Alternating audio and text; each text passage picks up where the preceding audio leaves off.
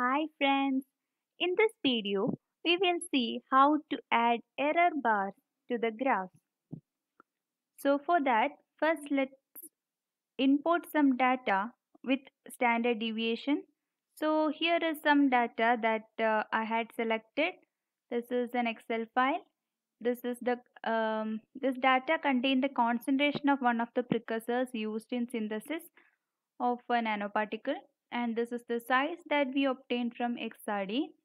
This is in nanometer, and this is standard deviation found. We had repeated the analysis, and the standard deviation is taken from that by comparing different size with same concentration. So standard deviation is found like that. Now this is the data that we have to plot. So standard deviation is set as the error or error bar.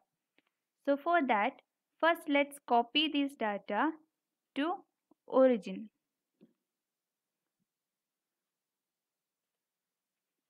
To the origin interface, let's add one more column. This is the option to add new column.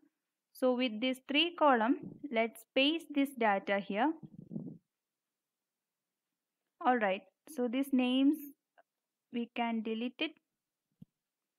Now this is in order. So this the first column is the concentration. Then second column is the size. And third column is the standard deviation. So concentration is in molarity I mean. So and size is in nanometer, and standard deviation is again in nanometers. So this is the data that we have to plot with error bars. So let's check without error bar. Select these data, go to this option.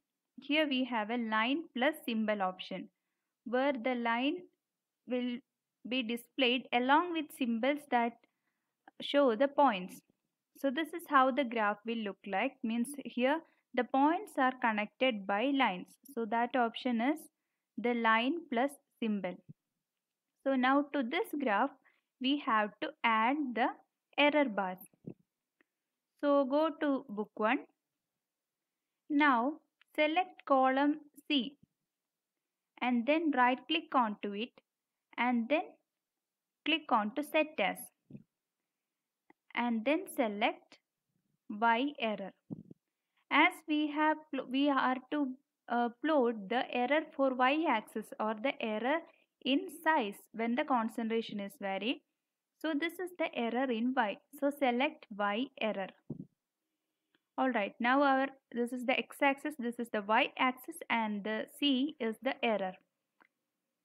Now you select all the three options here. Then go to the option line plus symbol. So here it is. Here you can see that the graph is plotted along with the error bars. Now we can modify it. We can increase the size. We can make it bold, and all the modifications can be done on this graph. Similarly, let's see how to plot this as bar graph. So this is the option. We have column plot here. So click on to column. Then you can see that with each concentration the size is given and the corresponding error in size is plotted as bar graphs. So with this annotation as error or Y of error, we can try plotting it with different plotting options. So you can check it by bar, stack columns, and all these plotting options here. 2-point segment, without that line you can check the errors.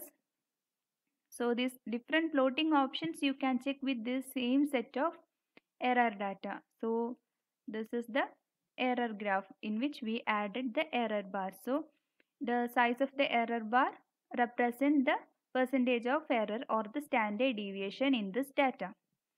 So a perfect graph will always contain error bars or will always say about the standard deviation.